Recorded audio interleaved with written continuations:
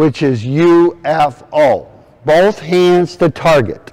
If I shoot the ball and this hand goes away, this hand weighs about 5 pounds, so if I shoot the ball, that's like 25 pounds of energy going away from the target.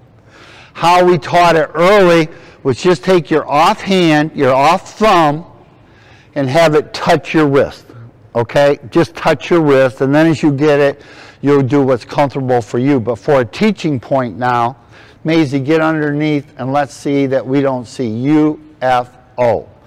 Umbrella, 2 hands to target.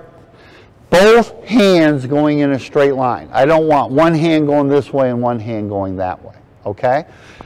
F is fingers. Get your fingers comfortable on the ball. Some people like to have their hand underneath it.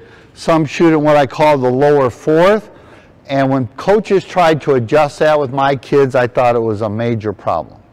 Let them get what the fingers are comfortable with. Your fingers are very important, okay? So now we're just going to shoot it. The F is fingers and the O is observe. When a good shooter shoots the ball, they're watching the flight of the ball. Shoot it. Get the rebound, all right? Jump, make sure you can look down and you see your feet. Turn your feet. Okay, thanks. Okay, we got it. Don't worry about the results right now. Don't be short. We never want a shooter to be short. We want to get it to the back, rim, and down.